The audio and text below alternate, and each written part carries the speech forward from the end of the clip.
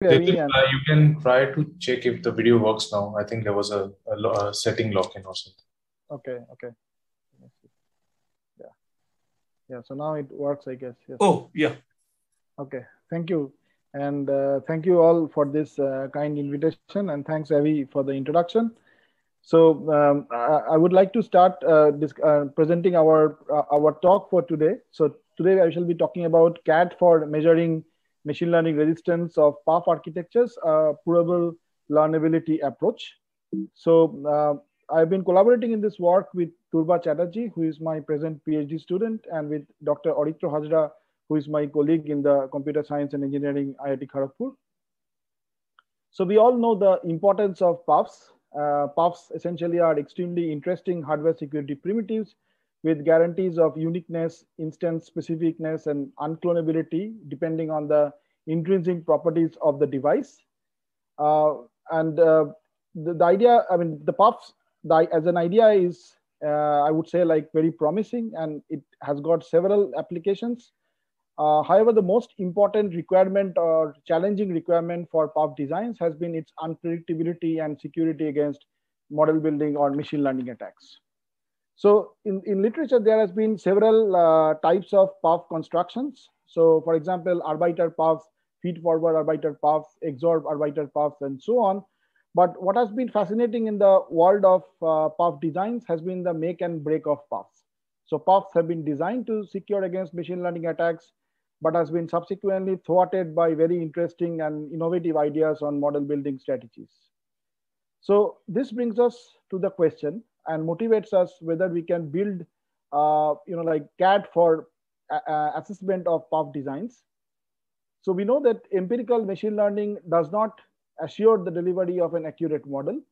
And this helps, this motivates us to resort to pack learning or provable learning to obtain guarantees of models for certain levels of accuracy and confidence, denoted by, say, parameters epsilon and delta, which I will soon talk about. So why do we want CAD tools? So the idea is that with empirical methods, often we cannot do our analysis until unless the PUF is implemented. So we have to wait for the silicon development of PUFs, and we cannot perform pre-silicon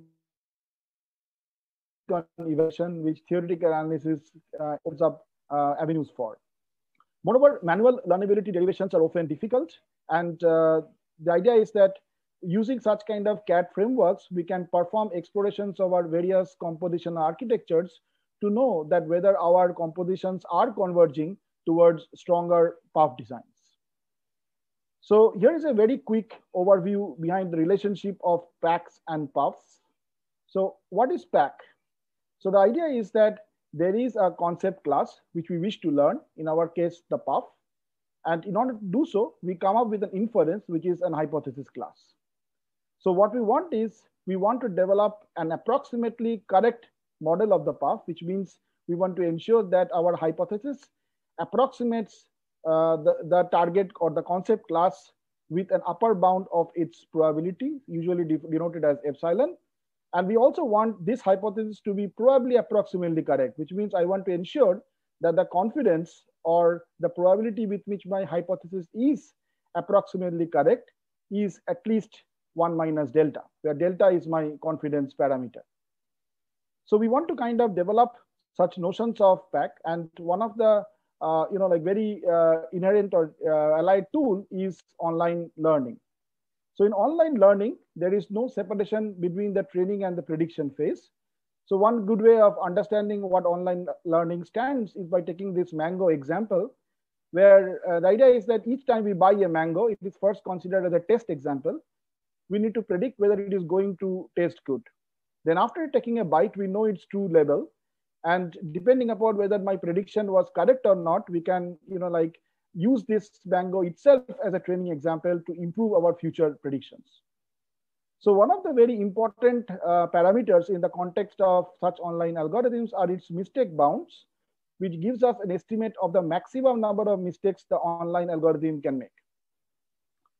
So in order to apply such notions on PUFs, one of the very common representative functions are what are called as linear threshold functions, or LTFs, because it goes on, goes in on with the natural philosophy or natural construction of PUFs quite well.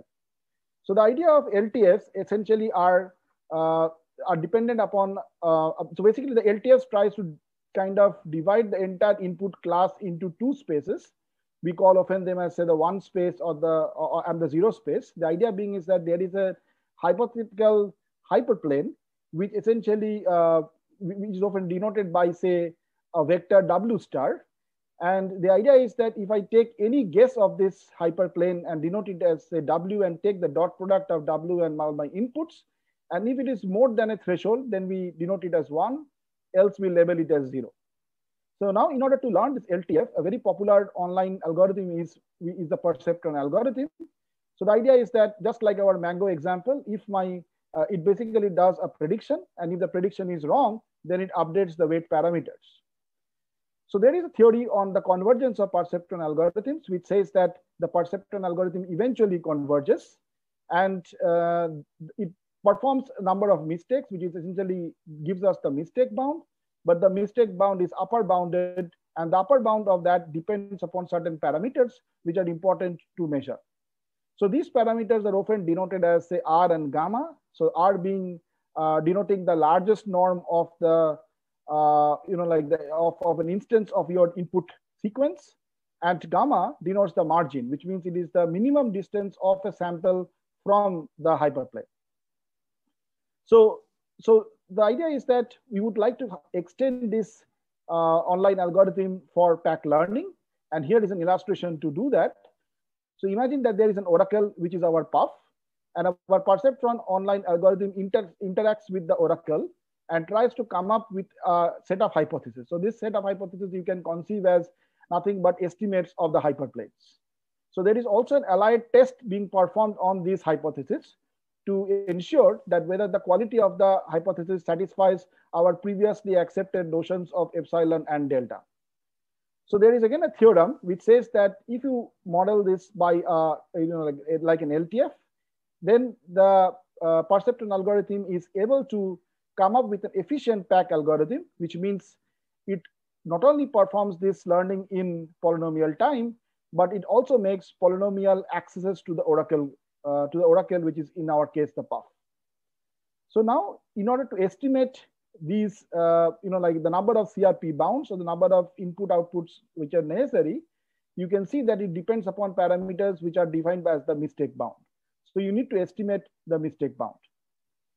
So if you look back at the literature and see examples of where pack learnability has been applied for various PUF constructions like arbiter PUFs, XOR PUFs, and so on, you will see that they have been shown to be efficient, and they have been shown that if you model these PUFs as like classes of linear threshold functions, and you apply perceptron-based algorithms, then the pack learning is efficient, which means that the runtime is polynomial in terms of its input parameters, and the number of oracle access is also polynomially bounded. So the question is, right, whether you can extend it to more recent varieties of PUF. So one of the first examples that we tried to look at was the interposed PUF. So the interposed PUF essentially is a two-layered PUF where there are two layers of XOR PUFs. Interestingly, the lower layer of the XOR PUF has an input, which is called as the interposed bit, which is generated by the upper layer of the XOR PUF. So as an attacker, you essentially have control on all the inputs of the lower layer of the PUF, but you do not know what is the interposed bit. So in order to do the corresponding pack analysis, what we did is we tried to guess this this interposed bit in a random fashion and try to construct the input vector, which is denoted in this illustration as phi I. So you can see that this phi I depends upon my S guess, which is essentially randomly guessed. And once you have this input transformation being done, you can essentially apply the previous theory of online perceptron algorithm in a batch mode to come up with a pack estimate. So in order to find out in order to establish that the IPUF is indeed pack learnable, you need to estimate the time as well as the CRP bound, which basically depends upon the mistake bound. So, and in order to estimate the mistake bound, we resorted to this result, which was published in IndoCrypt in 2020, which basically tells that if you take an arbiter PUF and you tinker with the TH bit of the arbiter PUF, then the probability that the output will not be affected is given by this formulation.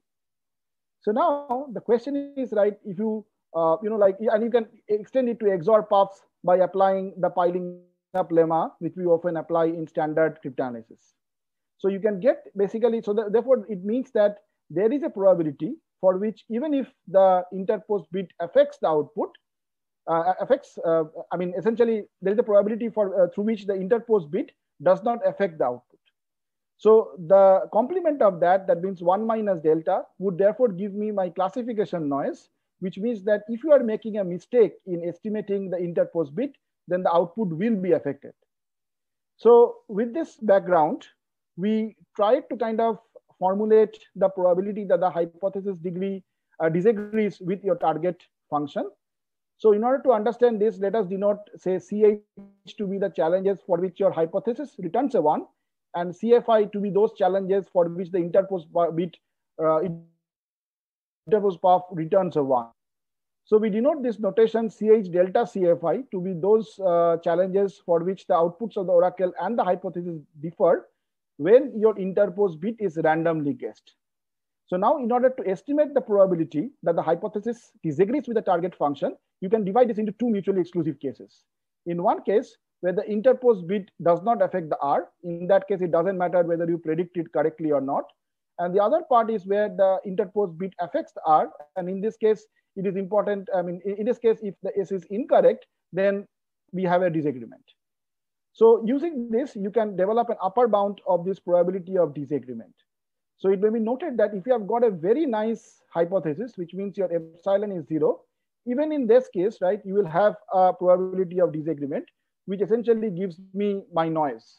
And since the noise is essentially bounded by half, as you can see, it is 1 minus eta by 2, you can show that you can prove that the perceptron algorithm will converge, even in spite of this noise. So, and you can also prove that there is a difference between, like the case where you have got a bad hypothesis and where you have a good hypothesis where epsilon equal to 0, and that gives you your margin estimate.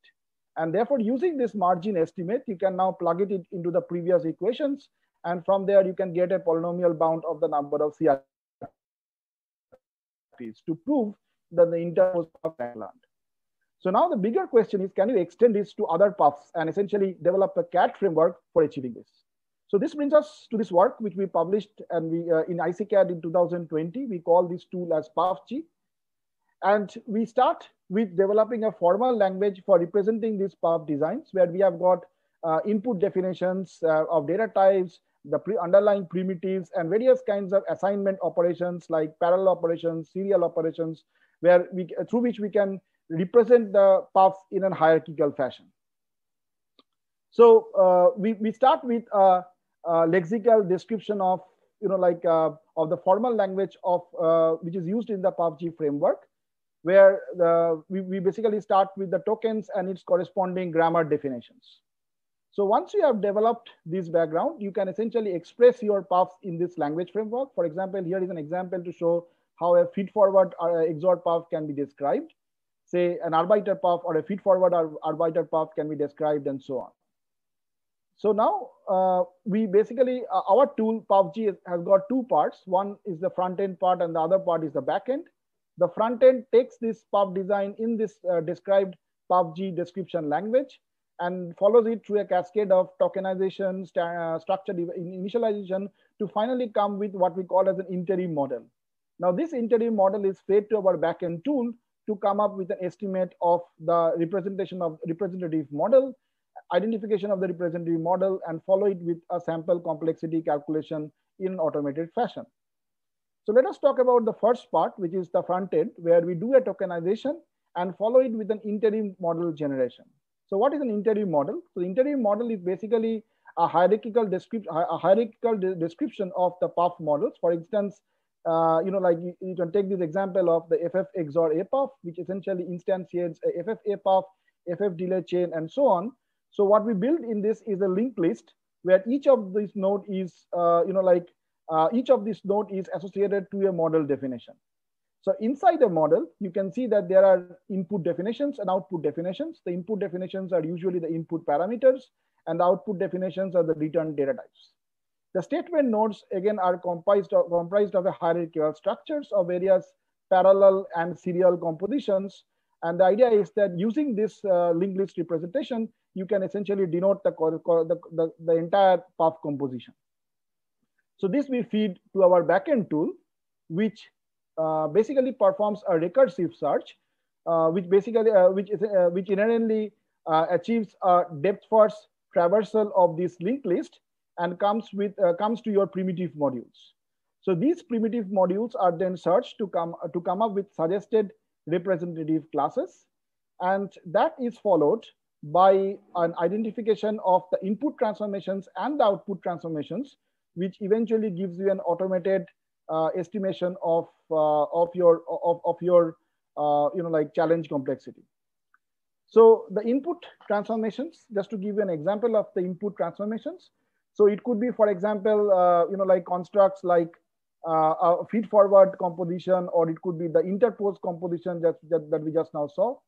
And likewise, the output transformations could be maybe a parallel layers of XOR puffs, which are combined using an XOR operations. So there could be like other instances of input and output transformations also, which we are gradually building into the tool. So finally, if there is an input transformation, then we update the representative model to LTF with noise, because the idea is that when there is an input transformation, then there are certain input bits, as we have seen in the interposed bit, interposed PUF, or maybe if we can anticipate in a feed forward PUF, where certain internal bits are not known, and therefore we need to randomly guess, and that leads to a noise. So finally, we try to combine these ideas and estimate the sample complexity. So note that the sample complexity would depend upon the input parameters and the representation choice that we make here. So in order to estimate the sample complexity, we built a node list. The node list is basically a list of these input parameters and various output parameters. For example, in this case, we show N and K, which are the for an XOR PUF, N denotes the inputs and K denotes the number of XORs that you are doing. FF in and FF out stands for the position of the feed forward. So the idea is that when you get these estimates of FF in and FF out, the tool notes that in my architecture, which are the bit positions, we are basically creating an input modification. And then we can use our previously discussed theory of estimating the bias to come up with the corresponding biases of because of the these bits getting affected, and that gives us an estimate of the margin, and that can essentially further lead to my estimation of the mistake bound, and then we can plug it into our equations to come up with a sample complexity estimation. So finally we have implemented this tool. The front end is developed using a Lake and Yak, and the back end is developed using a C in the C framework. So this tool has been implemented on an i5 machine, and it takes around 0.3 seconds. So so I would like to give a very quick sort of display this how the tool works. So here is a sample run of our tool PUFG.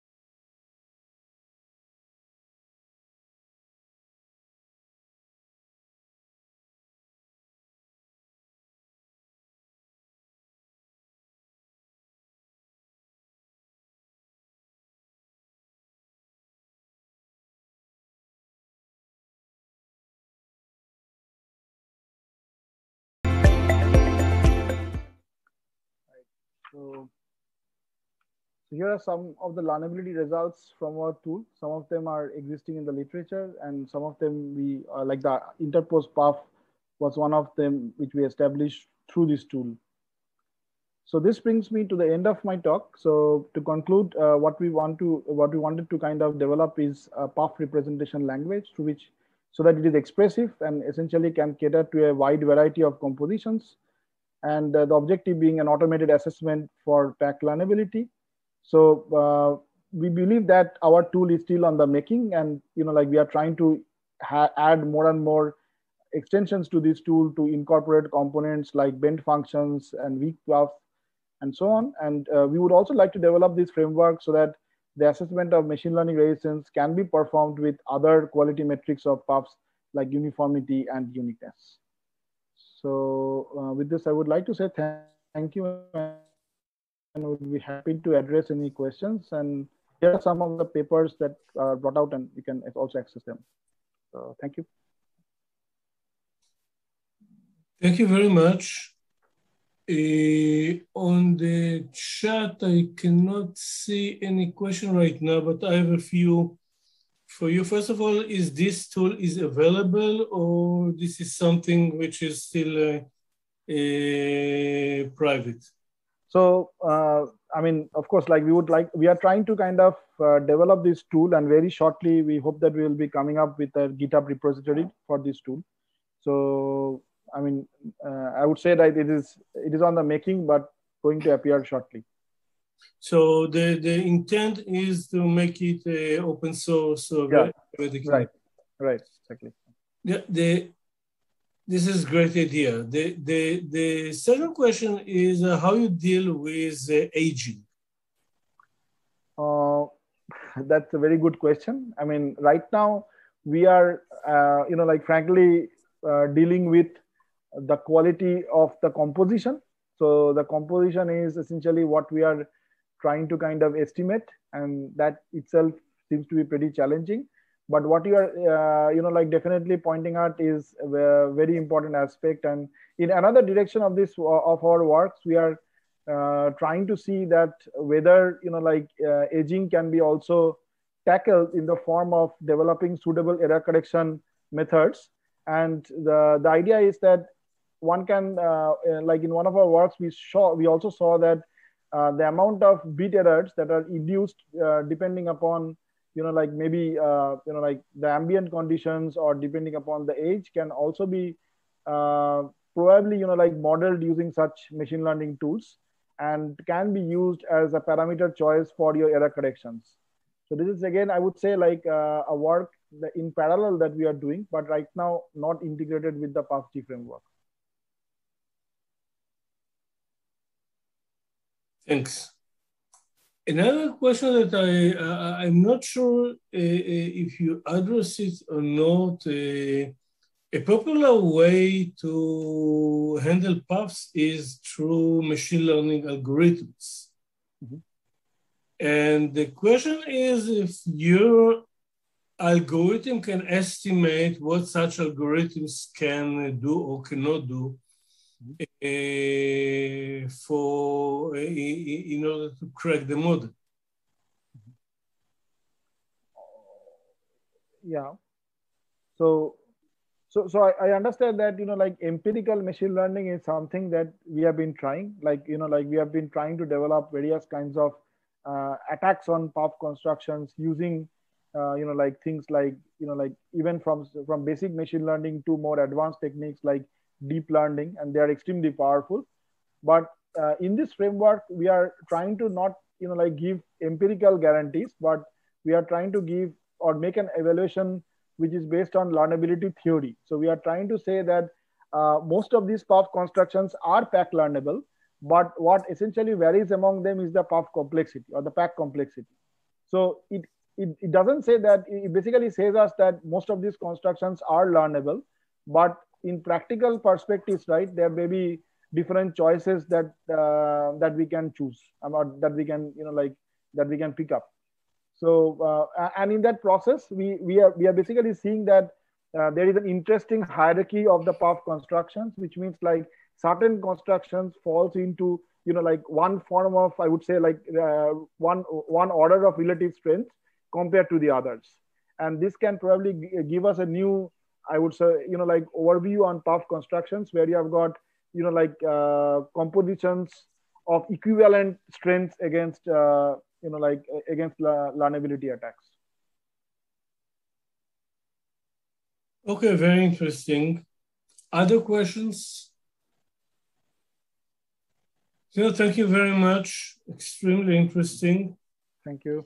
Debdeep, I have a short question actually. So, I mean, with this result that you showed, like, what is your view on the general industrial adoption of the PUF, or like they are pairing into devices? Because currently we have only seen PUF used in a very restricted setting, especially in commercial products where they are generally weak PUF, where output is not available. So, and the reason being, like, strong PUFs are quite attackable, or let's say have been demonstrated. So in that case, like, what is your view on this? Yeah. So personally, I feel that, like that what we are trying to, like develop here is to, like look for whether we can make strong PUFs, which means that the response of the PUFs are also exposed to the adversary. So it's definitely a more challenging proposition than constructing weak PUFs.